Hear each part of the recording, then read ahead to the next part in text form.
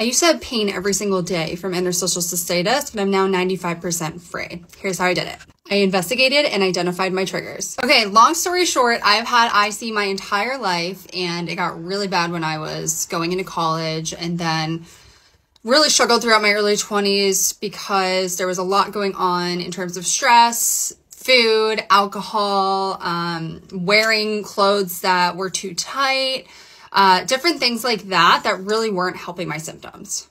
When my doctor told me to do the IC diet, I said, I'm not doing that. And pelvic floor physical therapy in my mind was not it.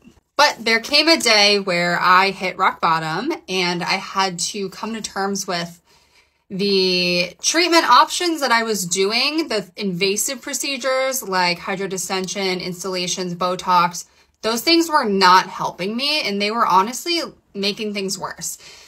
The things that I skipped over, so the diet, the stress management, the pelvic floor PT, once I started to change my mindset about those and give them a chance and actually commit to them, that's when I started seeing changes in my symptoms. Now I'm an interstitial cystitis dietitian, and I've helped over 100 IC warriors minimize their symptoms, and now I'm going to help you. So here's what you need to do. You need to start paying attention to things in your life that you may not have thought could cause your symptoms before. So things like stress, things like what you're eating, what you're drinking, any sort of allergies that you may have. Is your skin sensitive? Are you wearing tight clothes? Are you having an increase in your symptoms after you go to the gym? These are the things that we want to pay attention to, okay? Are you having a flare at the same time every single month? That could be a hormone issue. So once you can identify what those triggers are, you most likely have multiple, but some people have one. That's when you identify those, you remove those from your life, or you find a solution.